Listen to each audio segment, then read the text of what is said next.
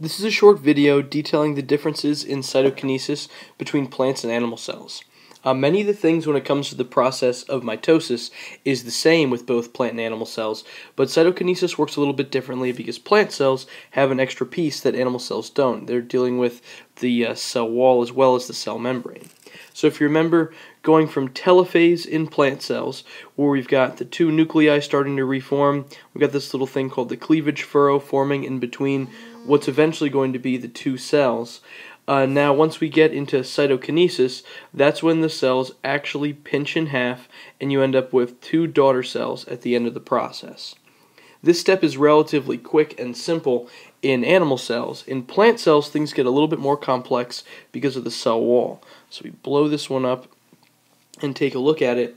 Anaphase still pretty much looks the same. Remember, the word we're associating with anaphase is apart, so this is where the chromosomes are pulled apart to either pole of the cell. The thing that begins to happen then during telophase is that vesicles, and if you remember vesicles from our chapter on cells, those are the things that are coming from the Golgi apparatus that carry cell products. They're coming and they're filled with what are called cell wall components.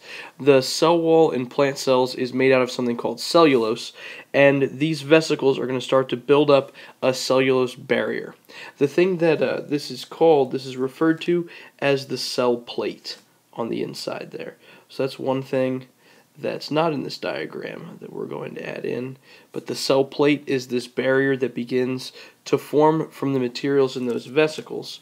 Then it says the vesicles fuse, forming a new cell wall. You can see it happening there.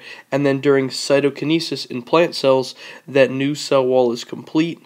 The cell is completely divided, and I like the way this picture portrays things.